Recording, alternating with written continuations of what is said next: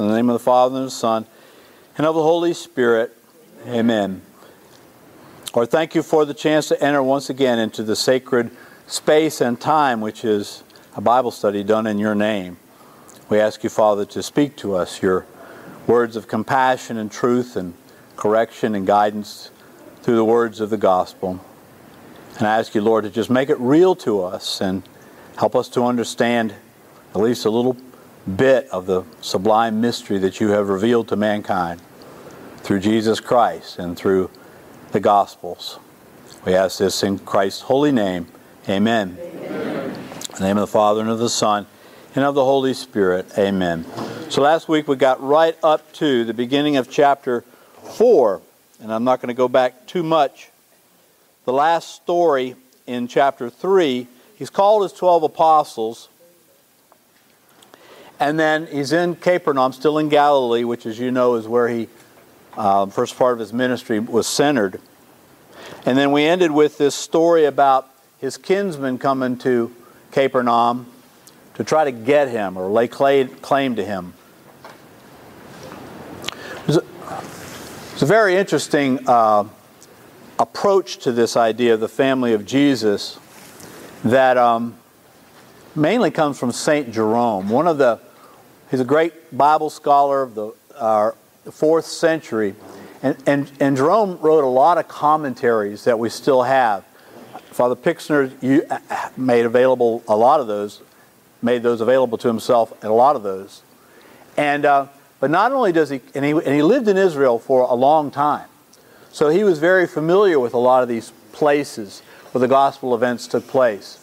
And also was early enough, this is before the Byzantines built the big basilicas, before the Muslims came in and destroyed them, and they've been rebuilt and everything. He was really seeing them very close to the time of the actual event. And also could speak to the people who lived there, the Christians, the Jewish Christians that had come back from Pella, where they went to escape the destruction of Jerusalem and all the rest of Israel by the Roman army in 70 AD. They came back and were living in these areas and were very careful to point out and protect the stories and the places. So he was able to talk to them. He was fluent in Latin and Greek and Hebrew as well. So his commentaries are powerful and insightful in a way that even the best scholar of many years later didn't have.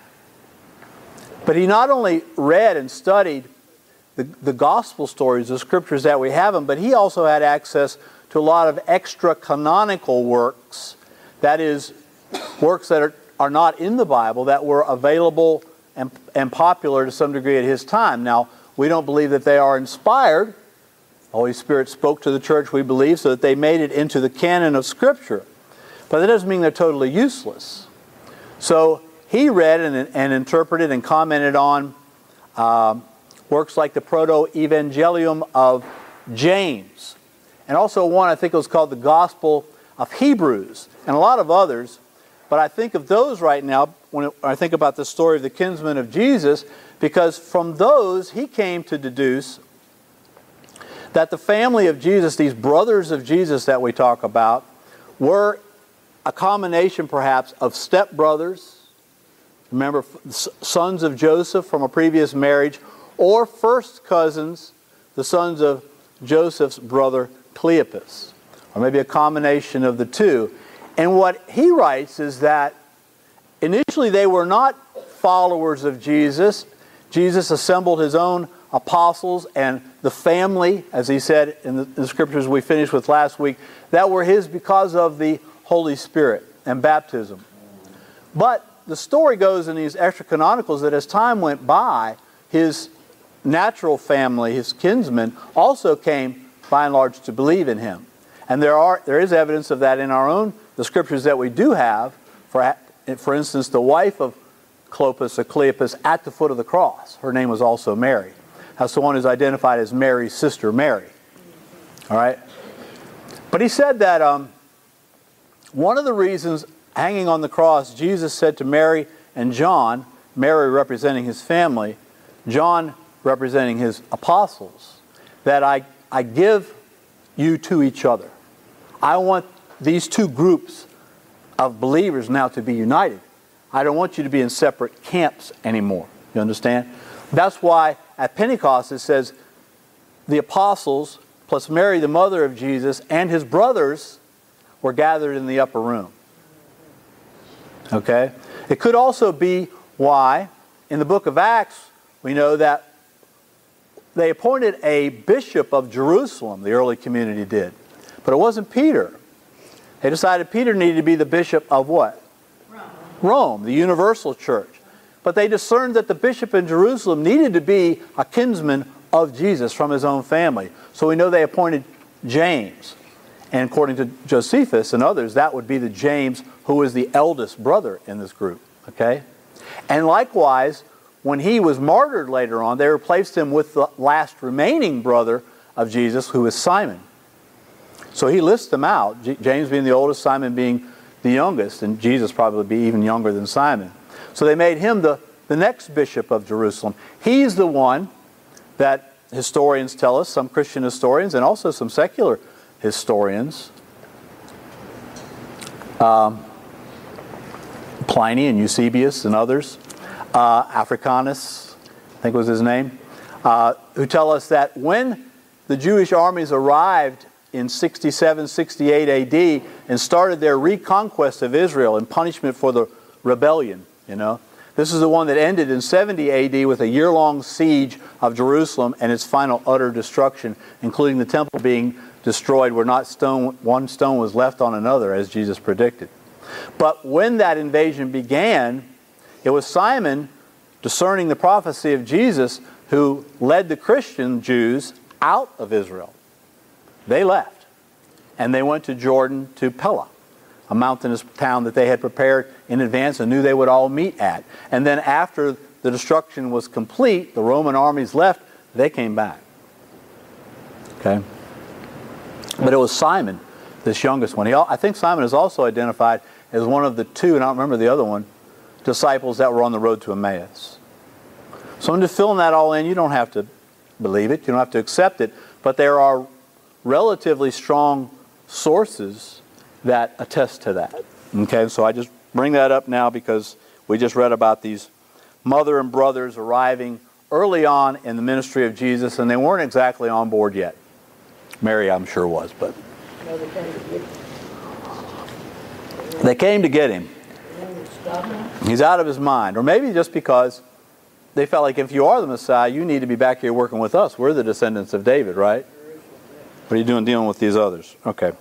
So that's that. So let's move on. Chapter 4 is we have this beautiful chapter of 4 parables, followed by, I hope we get to a chapter of a couple of really, really beautiful stories in the life of Jesus that are very instructive, not only about his authority, but about his heart. Okay? The first of these 4 parables, the parable of the sower, which we're pretty familiar about. He's teaching them by the lakeside. He's in Tabgha, probably the cove of parables. Again, he began to teach them by the lakeside, but such a huge crowd gathered around him that he got into a boat on the water and sat there. I've explained to you, right? If you get in a boat in the cove, the water's lower now, so the middle of the cove would be a little further away from the shore then, which had been close, but then there's the 3 sides of the cove there that lead up 50 meters or so to the top, and all around, is this grassy place, and the acoustics there are just naturally great. It was a wonderful place to go out and speak to large crowds, just natural. So if you stood in a boat there in the middle of the cove, thousands of people could gather in this very comfortable place and hear you. So he's there, and he's teaching them.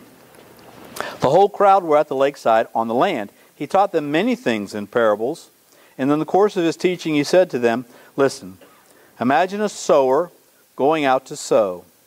Now it happened, as he sowed, some of the seed fell on the edge of the path, and the birds came and ate it up. Some seed fell on rocky ground where it found little soil, and at once sprang up, but because there was no depth of earth, when the sun came up it was scorched, and not having any roots, it withered away. Some seed fell into thorns, and the thorns grew up and choked it, and it produced no crop. And some seeds fell into rich soil, grew tall and strong, and produced a good crop. The yield was 30, 60, or even 100-fold. 20 was good. 20 was good. And he said, anyone who has ears for listening should listen. Since Jesus is going to interpret this in a minute, we'll go on. This is, by the way, did I tell you last week about a Markan sandwich? The right literary term is a chiasm. And Mark uses it, and he's going to do one here, where he's telling a story, and he like interrupts the story he started to tell you another story, and then he finishes his first story. So there's a bonus story sandwiched in between. Right, so he has this parable, and he's going to go on to the next parable, speaking to the same group. But in between, it says, he was alone with the 12, together with the others who formed his company, and they asked what the parables meant. And he told them, to you is granted the, what word do you have right there? Secret. Is it, everybody has secret? Mystery. Mystery, thank you. To you is granted the mystery or the secrets of the kingdom of God. But to those who are outside, everything comes in parables. And he quotes Isaiah. So that they may look and look but never perceive, listen and listen but never understand, to avoid changing their ways and being healed. Before he goes on to explain the parable, we should discuss that, because to our modern sensibility, in a way that's worded, it almost says like, I speak to them in parables to be tricky enough so they won't really get it. Now, do you think that's what Jesus is actually doing? No. Yeah, he's trying to make them think. Trying to make them think, that's right. The secrets, the mysteries, raz or rays is the right word. And it's divine. It's speaking of divine providence and its workings in reference to man's salvation. All right, so I speak to them about these mysteries, these supernatural realities, in their language, in ways they can at least get a glimpse of. Maybe not going to understand fully, but all around them at that time, they're planting. Right, these people are agricultural, or they're at least very familiar with it. He's speaking them into the language of the place and the time and their culture, something that they understand very well. And he's speaking to them because they are dull because of sin. Those that are not inclined to believe, those who are not of good will or good heart, who are open to faith, are not going to get it. Those who are will be drawn to it. And he's putting it out in a language so that the decision is theirs. They're not ready for the explicit explanation that he says, you apostles, I'll give you right now. You've made a sort of the step of faith. Faith not maybe the way we normally think of it, but faith in the sense of a definition I find very useful. Faith is a gift from God, giving us the ability to understand or accept things that are beyond our rationality. Okay? Yes, it is to believe things, but it is also, we have our natural senses that give us a way to detect and to know what's in our natural surroundings. But there are supernatural realities around us too that our sight and our touch, our taste cannot perceive, right? So therefore, rather than just being totally lost, God gives us the gift of faith. Even before that gift is too pronounced, I think all human beings have on board, until we manage to just totally destroy it, an ability to perceive that there's something more than just the natural realities all around me. There is something more. There is some reason to it all. It's not just all, random causality, right? Because all religions, all cultures have had religion. All cultures have had some attempt to explain this sense of supernatural otherness that's out there and all around us, right? So we have that on board. But God gives us the gift of faith, a gift of the Holy Spirit, that if we receive it, then we really can begin to detect things of a spiritual nature and even begin to understand them. Maybe not in a way that satisfies our logical, rational mind, because these are supernatural truths, but in a way that we can accept them nonetheless. You get it? Yes. All right, so to those who have faith, and he's realizing these followers have opened themselves up to that. So to those that can receive it, he'll now explain it. He said to them, do you not understand this parable? Then how will you understand any of the parables? I guess this is one of the simpler of them. If you don't get this, ay, ay, ay. What the sower is sowing is the Word of God. Those on the edge of the path where the Word is sown are people who have no sooner heard it than Satan at once comes and carries away the word that was sown in them. Similarly, those who are sown on patches of rock are people who, when first they hear the word, welcome it at once with joy. But they have no root deep down. They do not last. Should some trial come or some persecution on account of the word, at once they fall away. Then there are others who are sown in thorns. These have the word, but the worries of the world, the lure of riches, and all the other passions come in to choke the word, and so it produces nothing. And there are those who have been sown in rich soil. They hear the word and accept it and yield a harvest, 30, 60, and 100-fold. Okay. Where was it? Verse 16. No, I'm sorry. 17. Then when tribulation and persecution comes because of the word. Could you flesh that out a little bit? Well, that could mean explicitly persecuting you because you're a Christian. And maybe people around you don't like it. But it could also be, if the enemy is afraid of you now, if you're expressing faith in the person, the way that can deliver you forever from his clutches, I think that persecution, the trials, the tribulations can also come from that. Have you ever noticed that when you make a step towards God, all hell breaks loose? So you all are experienced enough in the life of the Spirit to understand that yes, and almost you can expect it. If he says, yes, Lord, I'm going to do this for you. I'm going to get rid of this bad thing. I'm going to do this good thing. I'm going to step out of my comfort zone. I'm going to do something for someone else. And it's purely of God. You can fully expect opposition to come up in one form or another. Okay? So if our commitment is not deep enough, or if we have not bathed it in enough prayer or support, or any of the ways that wisdom would tell us to deepen our roots, to withstand what's coming, then we may not last. It may be plucked right out of us. I think both of those interpretations are valid. And maybe others.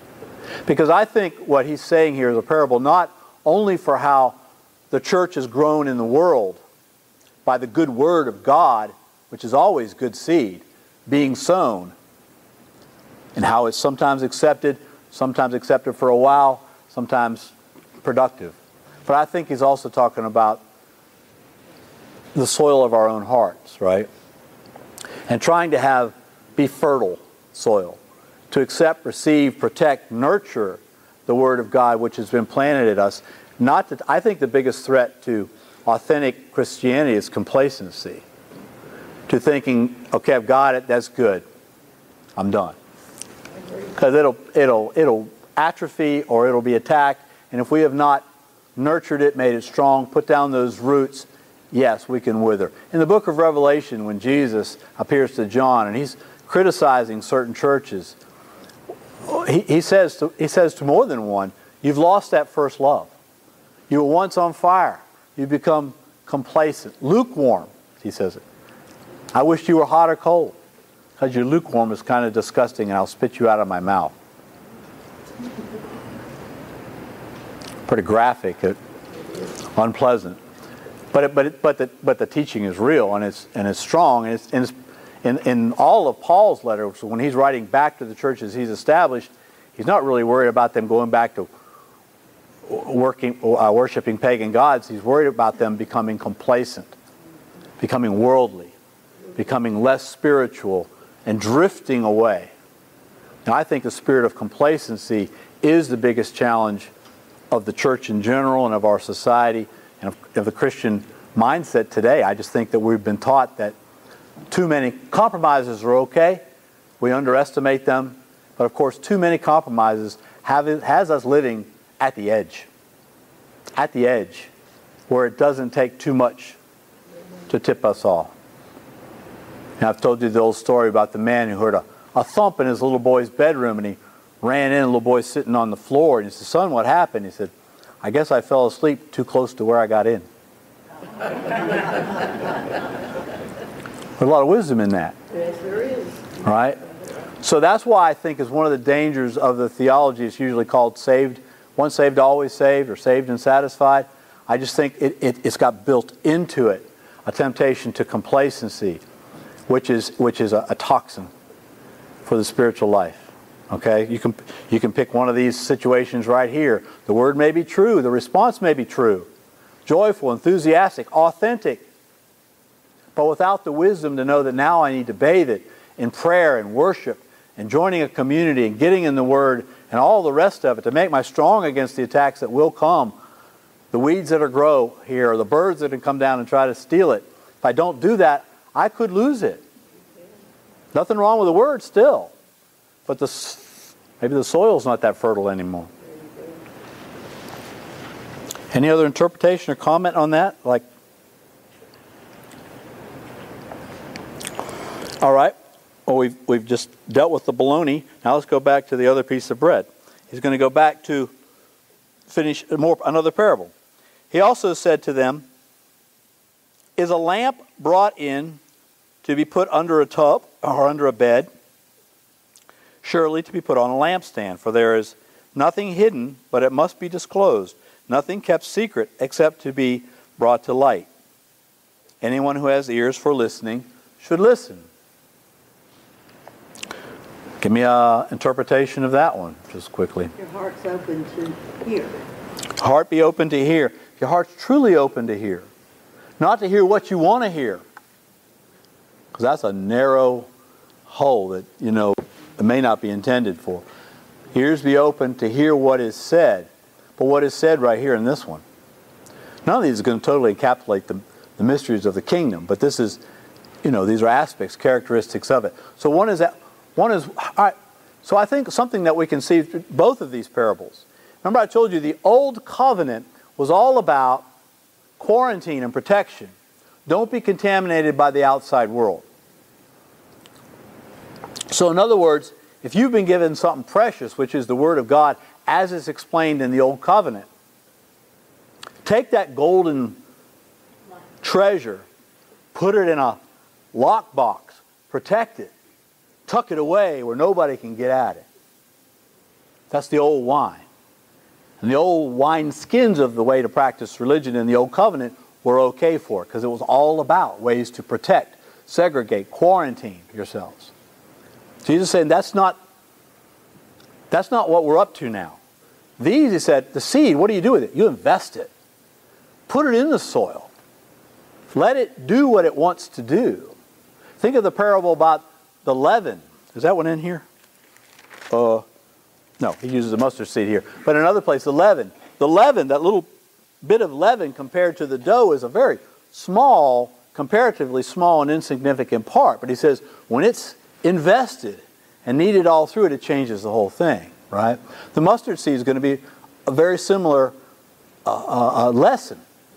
The light, too. If you've been given a light, don't hide it. The light's not just for you or your group or people like you. It's to bring light into the darkness and the gloom that's out there in the world. You are the light of the world. The light that Jesus brought is now in us. I want you to go out and light the place up. Put it on a mountain. Put it on a lampstand. Put it out there where it chases away the darkness where you're at. If we have ears to hear, we should hear, Jesus is saying. This is an aspect of the kingdom of God. It's an aspect, yes, it can speak to individual Christians, but it also speaks to us corporately. And corporately, all Christians are the church. Which I've already put forward to you. I believe that is the kingdom of God on earth. Okay? Let's move on. Here's this one. He also said to them, take notice of what you're hearing.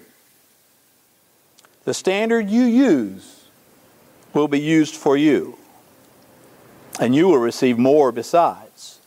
Anyone who has will be given more. Anyone who has not will be deprived even of what he has. We all immediately just saw injustice. Didn't you? Did you sense it? Wait a minute. He's already got more, but you're going to give him more? He's got very little, he's going to take that away? How is that right? He's not talking about things. Huh? He's not talking about things. He's not talking about material things. So what is he talking about? He's talking about faith. Sharing faith. Later on in Mark, and also, I told you, all these stories, almost in this exact order, are also found in Luke and in Matthew. All right, so we can inform ourselves a little bit more of all of these parables by looking at them. In Matthew, in Luke, he specifically says he's talking about mercy. Yeah, that could be. The Hesed of God. Now, doesn't that make sense? Because we know, and later on in Mark he'll say, be merciful if you want to receive mercy. To the degree that you are merciful to others, you can expect God to be merciful to you.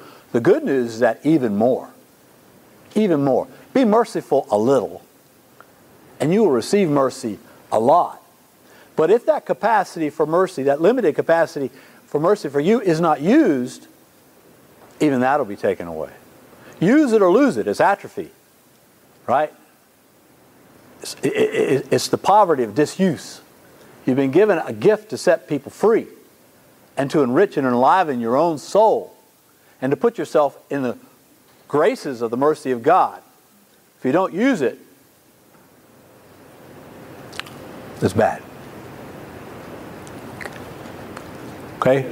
Sure makes you think. It should make you think. Right. He doesn't say those who have brains should use them, but that doesn't mean he's kind of saying that, right? If you have ears to hear and eyes to see, do it.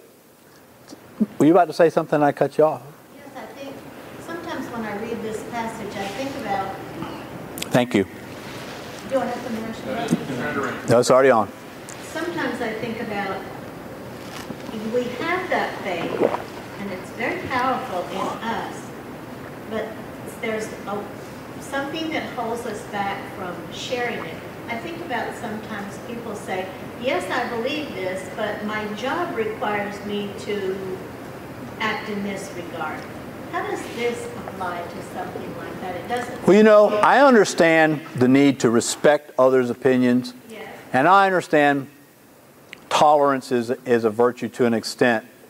But when we get to the point that religion is my personal opinion and it doesn't need to be shared with anyone else, that's not compatible with the New Covenant wine, the way we've been seeing Jesus explain it, is it? No. It is meant not just for you, but so that you can be a change agent in the world to accomplish what God has come to do in the world, that we're a member of His church. And yes, it does take some wisdom. It also takes some courage, because we're not supposed to use reticence as wise reticence as an excuse to not step out. We're also supposed to have the courage and the wisdom to know that when an opportunity is there, yes, of course, we're supposed to let our light shine and to share the gospel.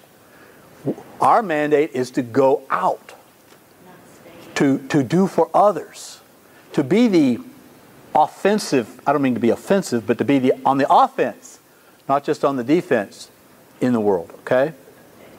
Kindness is one. Kindness, gentleness, and genuine respect should also always envelop our engagement with others when we want to speak about the things of the Lord. Always. If that's not there, St. Peter says in his gospel that we should just keep our mouth shut. All right? But if we can do it with respect and kindness and even maybe good humor and in a joyful way, it will be attractive. Okay? You can always say God bless. Right. You can't do anything else. You can say God bless. And let's don't ever assume that other people have nothing to say that's not worth hearing. Because often they do. Okay. Want to make a comment? Yes. I think that the question you asked is a very good question. It's already on. Okay. It's like people who hold public office and they have these religious beliefs, but because of the office they hold, their outward behavior is contrary to what they believe in. Right. So how do they reconcile that? Well, that's a raging conflict right now. As you know, Joe Biden was refused communion by a pastor in South Carolina where he went to Mass. Was it last weekend?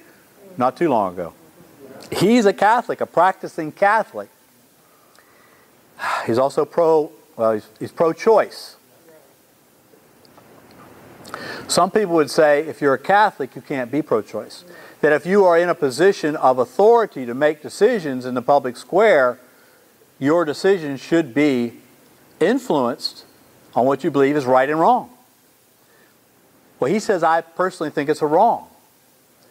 But he says, I also believe a greater wrong is for me to impose my personal opinion on others. So raging controversy, and you can find bishops and theologians that come down on different sides of this. But it would take tremendous courage if you were in a political camp that officially was pro-choice and you were trying to be an authentic Christian. But the best you can do, and the Kennedys did the same thing. Personally, I'm opposed. But I believe that's a decision everybody should make for themselves. The problem for that argument, by the way, was made also in the days that they were debating the abolition of slavery. Yes, because there's a vulnerable party involved here that doesn't have a say, right? Because we're not talking about how you cut your hair. We're not talking about if you should have collagen injections in your lips. I mean, there'll be people that have different opinions on these things, right? But this is a high stakes question, and there were plenty of people saying, "Look, if you don't want to own slaves, don't own slaves, but don't pass a law that takes away my ability." I have no problem with it, and I need them for a lot of practical reasons that are important, not only for me but for the economy and the rest of it. Well, we fought a war over that, right? There are people who say the same thing about the Jews in the days of the Nazis. And say, well, how can you do this to people? And say, well, they're humans, but they're not persons. They don't measure up to the amount of dignity it takes to be protected by the law, which is exactly the same argument pro-choicers would make now. We would say, well, how can you do this to an unborn human being? Say, well, they're human beings, but until they're born, they don't deserve protection under the law because they don't yet have status of personhood. And it used to be, at least, there was an argument of when do they achieve that status. But now it's to the point that up to the moment before they're born, it's still robbed from them in extreme situations. So it's a problem. Yes. Yes. As we were explaining these conflicts, I remember one well-known person called Steve Bannon. Does anyone remember? Oh, yeah. That fellow. Okay, so Steve Bannon is supposed to be a Catholic. I mean, he's Catholic. He's Catholic. Supposed to be, I'm not sure he is or not. But he went and bought an old seminary, a closed seminary in Rome, to go and influence the Vatican on his own beliefs. This may not be just personal. I do believe that he's a racist. And he was very close to one of the cardinals, a U.S. cardinal who was working in Rome. I can't remember his name now. But the point is, just as we are talking about conflicts, some of these individuals who have conflict about what other people do are conflicted themselves in what they do. And that is where we have a challenge. Yes. Where is the divide? I mean, why would he claim he wants to change Rome? Because he claims he's a Catholic, and in America here, he espouses racism and racial superiority. Let's don't base the whole question on one man like that. I don't know him. He seems to be a pretty loose cannon, I guess, and I doubt if he had very much success, influence in Rome at this point with some of his far-right ideas, right? But yeah, so okay, it can happen on both sides of the divides. You can be a Catholic and find yourself with being drawn to certain positions that others can say that's not compatible with authentic Catholic orthodoxy, right? Yeah, because, yeah, you could be, I don't know about Steve Bannon, but you could possibly be a racist and somehow justify that, which would be totally wrong, right? So, I mean, let's face it. The church will have another parable in another place. Jesus says, the kingdom of God is full of wheat and weeds. That's a very useful one. The sower sowed good seed, but the enemy came and sowed weeds. And the two are growing together. And at the end of time, when they're full grown, and it's easy to tell the two apart, they will be separated. But until then, they're allowed to grow together. Now that's obviously not a future utopian heavenly idea of kingdom of God, because that's not going to happen in heaven, right? But it certainly applies to the church here and now, and as we've known it for the last 21 centuries. There are plenty of weeds in with the wheat. The church now and has always been in need of reform. Sometimes in this direction and sometimes in that direction. Okay? That's just a reality, and Jesus' own parable says that. Jesus' own teaching says that we can expect it. So we shouldn't be disappointed if we have not just a layman, Steve Bannon's insignificant to me, but what if you had influential bishops and cardinals, or even a pope, doing things that really bothered you? Well, maybe they should bother us, we should pray for them, but my faith in the divinity, the holiness of the church is not based in any of them. I believe the origin of the church is from God. It's from the Holy Spirit. And the room's going to be stunk up a little bit because there's plenty of sinful human beings in it. But at its ontological basic being, it's a holy organism ordained by God. And we can't stray from the gospel.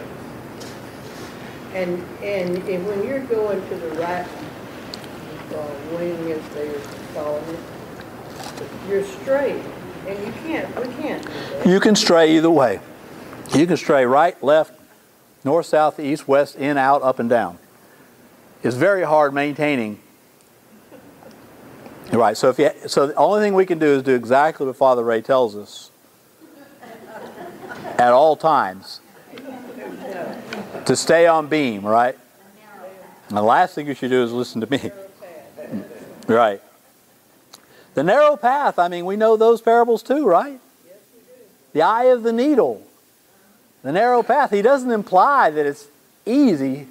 Sleep in, take it, you know. I mean, there's no way that Jesus implies that.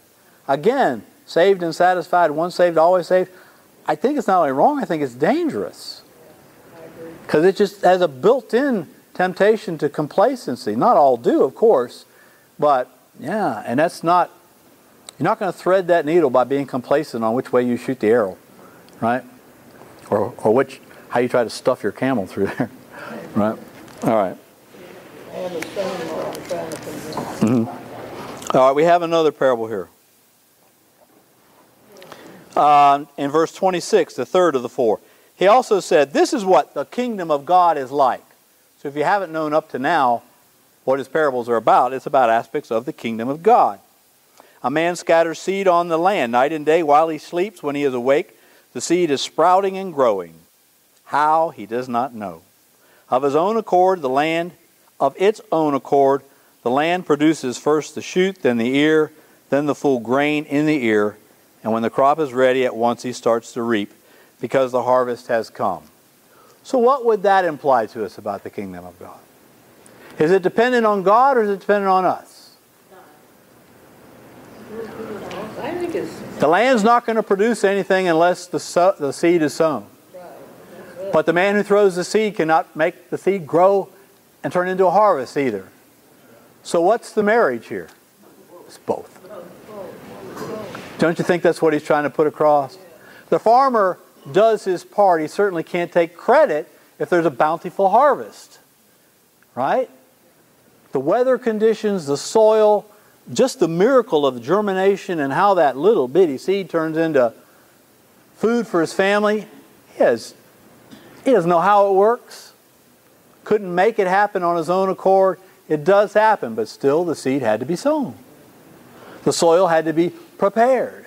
He might have to, in times of drought, dump a little water on it. So we help. We have our part to play. But ultimately it's the work of God, isn't it? So that should do two things. It should inspire us to do the best we can. It should protect us from any temptation against pride if we have any success. Not only in cultivating virtue in our own lives, but in anything ministry-wise we try to do for others. Right? I think it's just the basic wisdom built into that. Parable number 4. He also said, what can we say the kingdom is like. What parable can we find for it? It's like a mustard seed, which at the time of its sowing is the smallest of all of the seeds on earth. Have you ever seen mustard seeds? They are little bitty things, aren't they? Like pinheads almost.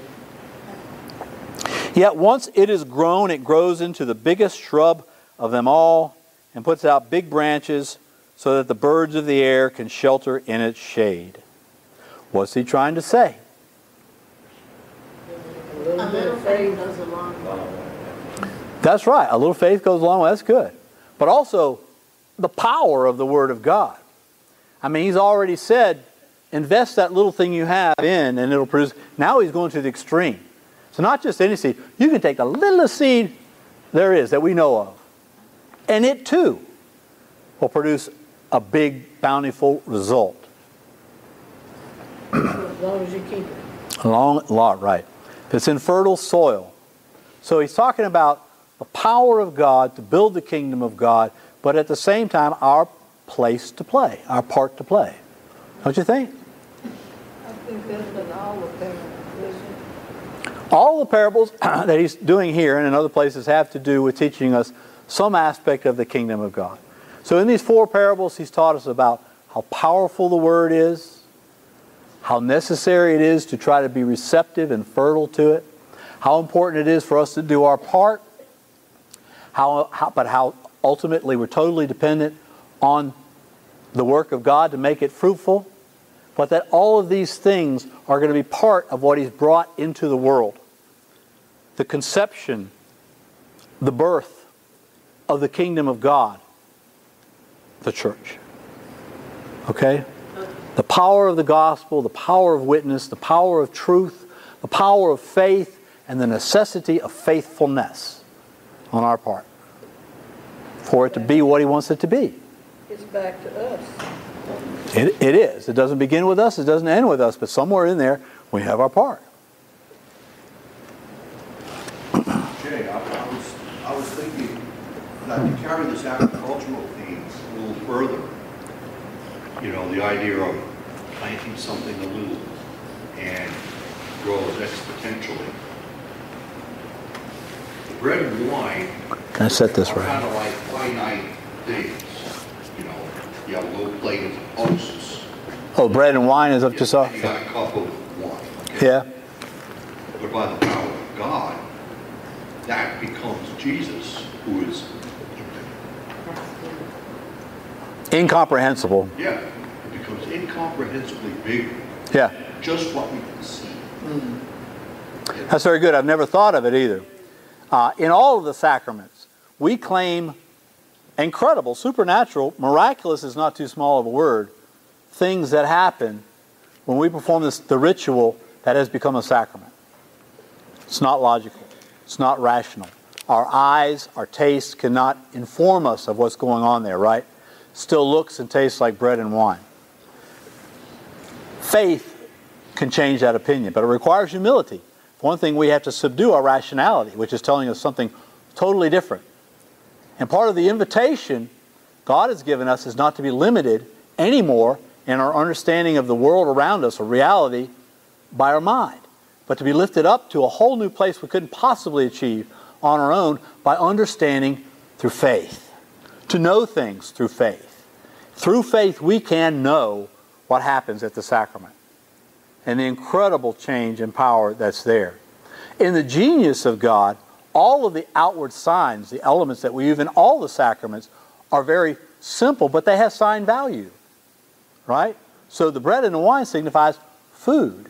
And the grace of the Eucharist is the grace of power we need to live this week for God. To thank Him and worship and praise for what the graces He gave us last week, right? Likewise, we could say the waters of baptism or the oils of confirmation, all the rest. These things are simple. And it also shows us, yes, we're supposed to obey what we've been told. Bring those simple things. And if we invest them in faith, you know what God will do? He will bring back forth an abundant harvest, which is the point you make. So these parables can be applied specifically to the action of the sacraments in the kingdom of God. Thank you. That's great. I always loved the spit and the dirt that he used to open the man's eyes. Use your microphone, please. Oh, shoot. I always liked the reading where he talked about the spit and the dirt to open the man's eyes. Right. I see that as a sacramental. Of course. That was a... Wasn't magic spit. No, it wasn't magic spit. No. It was Jesus' spit. He chose to use something that really was humiliating for this man, right? He made mud. He decided to do a supernatural thing using the natural things that he had created. And he said, and they are good. And it's all good. So there are those super spiritual people, some of the original heresies in the church, and even today, people would say, I don't believe God does supernatural things through such ordinary material things. So they reject the sacraments on that basis. Even if they do some of them. They don't call them sacraments, they call them ordinances. But even some that still have a couple of sacraments, they still don't claim what we claim happens in them, because I guess they're more spiritual than Jesus, because Jesus chose to heal that man that way. He made spit, rubbed it in his eyes, and then told him, now go wash it out, not at this pool. The pool of Siloam, which is clear on the other side of town. Stumbling blind through town with mud all over your face, receiving whatever comments are going to come your way. If you get deterred, because I'm testing your faith, I want to see now. This is what you have to do. You have to subdue your pride, obey in humility to the things that your brain is telling you is silly. And you're going to make a choice now. Either in faith, to do what I tell you without a human understanding, or follow your emotions and your pride. Your pride's going to tell you this is not possible. Your emotions are going to say, as people are making fun of you, I shouldn't do this. The choice is yours. But if you stumble all the way through town, wash yourself in that pool, you'll be healed. Then go show yourselves to the priest. Then go show yourself to the priest. But don't we do that every time we ask for something? If we don't get it from the money, then we kind of just move back out of the way and say, well, maybe I'm not going to get it. Okay, well, there's parables about that too. She's talking about the times that we want something, we pray for it, we don't get it, and so we give up thinking, well, God let me down. But remember all the parables about being persistent in prayer. You know, being persistent in prayer. We don't know what walls have to be torn down first. Maybe we have to war against what's standing between us and that blessing for a while. All right? I always tell people, some people say, I prayed for that 100 times. I said, what if it takes 101? Don't quit, right? Don't quit. Till you have an answer. The answer may be no, but I say until the answer is obviously no, I think it's a not yet. Okay? And it may not be exactly what you want. No, of course. Well, that's an answer, though. He can work wonders if you ask him, and you'll be happy with what he does. There's a country song. Yeah. Thank God for unanswered prayers.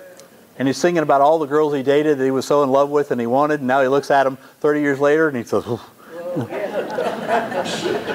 Thank God for unanswered prayers. thank God for unanswered prayer. Okay. I don't know if that's exactly what that means, but you made me think of it. What we think of. Mm-hmm. Okay. Using many parables like these, he spoke the word to them so far as they were capable of understanding. That's as far as they could go. So he's speaking them in the language of their time and of their space and of their life experiences. They weren't theologians. They weren't deeply vested in, mystic or theological understandings. He spoke to them the language that they could understand. They gave them the best opportunity to begin to perceive supernatural realities. He would not speak to them except in parables, but he explained everything to his disciples when they were by themselves, and even they had a hard time sometimes. Now we have a beautiful story of Jesus teaching about his authority in yet another level. We've seen him do what so far in the Gospel of John? He's healed. And that's increased in magnitude, hasn't he? He's healed Peter's mother-in-law that had a fever. We've seen him heal a leper, a paralyzed man. It's like increasing volume, I'm almost say. We've seen him expel demons. Some of them, lesser, some of them bigger, right? So that too. But now we see him, he's going to exert his authority over nature. With the coming of evening that same day, he said to them, let us cross over to the other side. They're going to leave for a day, maybe two, and come right back. So here's an extended Markan sandwich. Okay, he'll be back right in the same place pretty soon. But first of all, he said, let's go to the other side. Now, he doesn't mean they're at the northern tip of the Sea of Galilee. He doesn't mean let's go to the southern tip. They're going to go out and they're going to go about 10 miles east. I know that because it says where they land. Let us cross over to the other side. And the next story he's going to say they're in Gadara, where he's going to meet the Gerasene demoniac. That's where that was. Leaving the crowd behind them, they took him just as he was in the boat, and there were other boats with them. Then it began to blow a great gale, and the waves were breaking into the boat so that it was almost swamped. But he was in the stern, his head on the cushion, asleep. They woke him and said to him, Master, do you not care? We are lost. And he woke, rebuked the wind and the sea, and said, quiet now, be calm. And the wind dropped, just like their jaws. And there followed a great calm. And then he said, now, will you leave me alone, let me sleep? No. Then he said to them, why are you so frightened? Have you still no faith?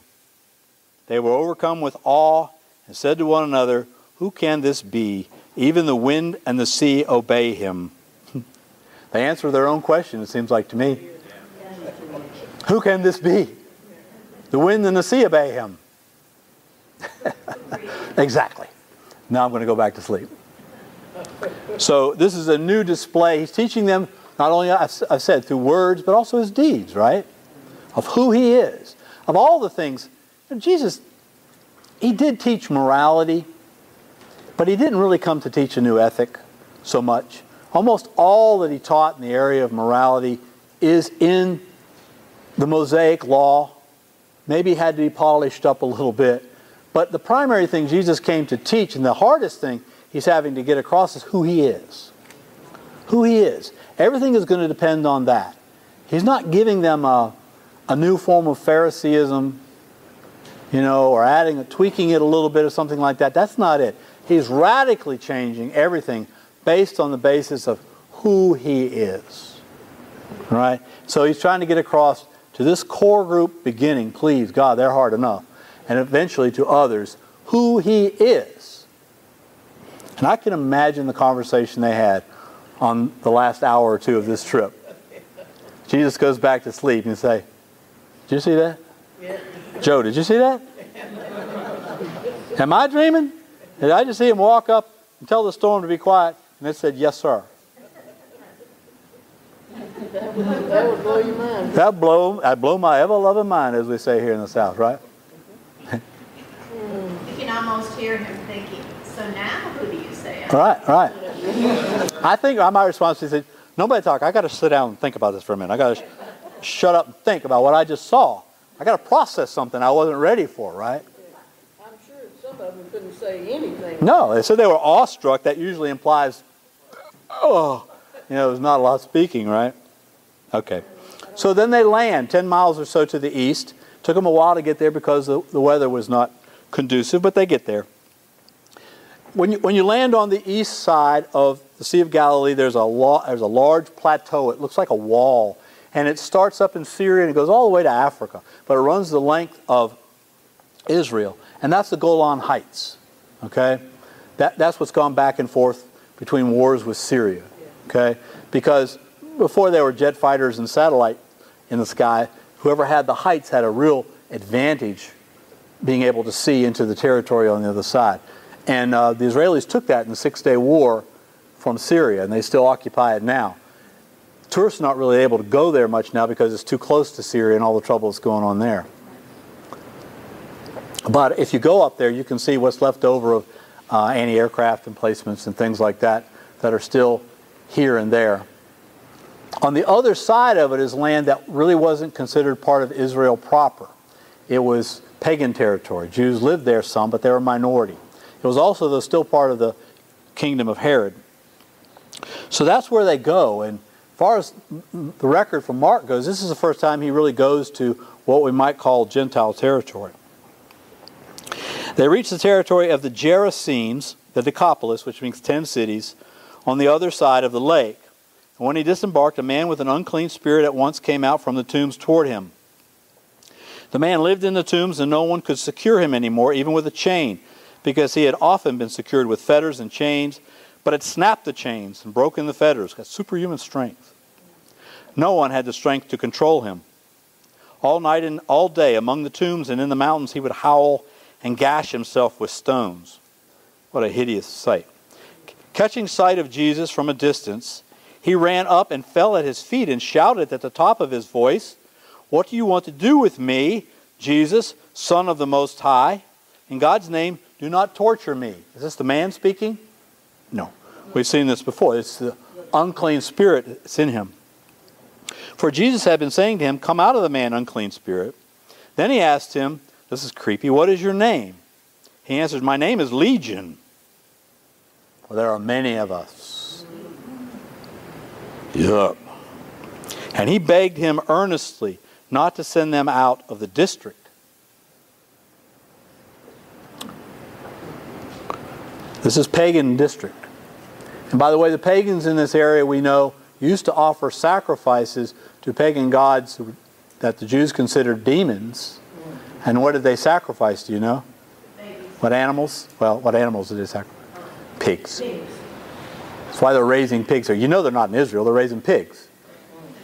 And they eat bacon in Israel, right? So they're raising pigs here. They not only ate them, but they sacrificed them, which would have been a sacrilege to Jewish. And they sacrificed them to pagan gods and demons. And he begged him earnestly not to send them out of the district that they liked and were comfortable in. Now on the mountainside there was a great herd of pigs feeding. And the unclean spirits begged him, "Send us to the pigs. Let us go into them." So he gave them leave, and with that the unclean spirits came out and went into the pigs, and the herd of about 2,000 pigs charged down the cliff and into the lake, and they were all drowned.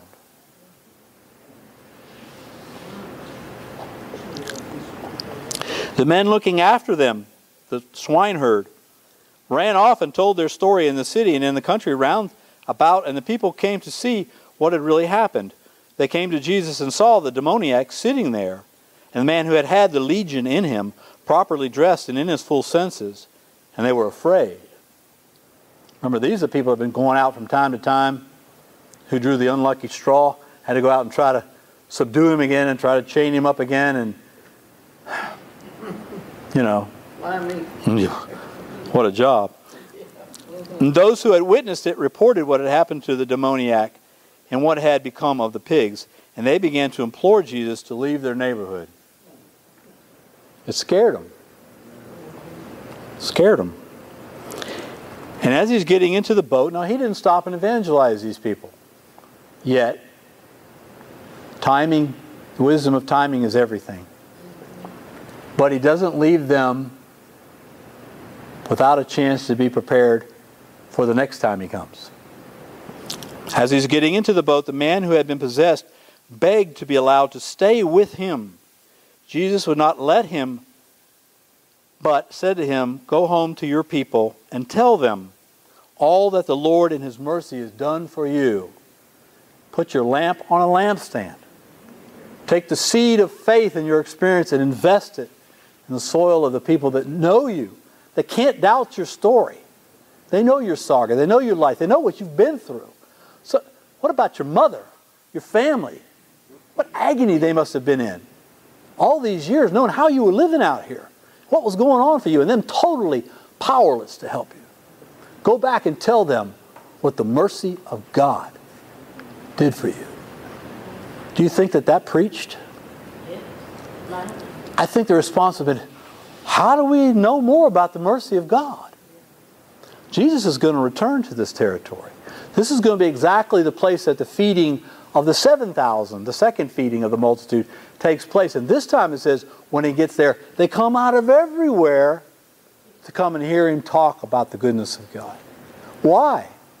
Because he left this new apostle here, this new disciple, who knew nothing about the Jewish prophet named Jesus came, spoke to the 2,000 demons that were in me, making my life literally a hell on earth, and they left. And I'm whole. And he said it's because of the mercy of God. That's all I know. Boom. Right? Sometimes there's just no other word. Who's the guy that throws the spice in there? Emerald. Emerald, right? Boom. All right? Right. Bam. Bam, right. And everyone was amazed. So I hope we're amazed, because that's where we're going to end right now. Pick up with the beautiful story of the woman with the hemorrhage next week. Before he goes, he's going to come back and finish the Markan sandwich. In the name of the Father, and the Son, and of the Holy Spirit. Amen. Lord, begging for your mercy, the healing power of your mercy on our minds, our hearts, and our spirits, to deliver us from all that is ungodly on us and in us, we pray. Our Father, who art in heaven, hallowed be thy name. Thy kingdom come, thy will be done, on earth as it is in heaven. Give us this day our daily bread, and forgive us our trespasses, as we forgive those who trespass against us. And lead us not into temptation, but deliver us from evil. Amen. In the name of the Father, and of the Son, and of the Holy Spirit. Amen. Go in peace.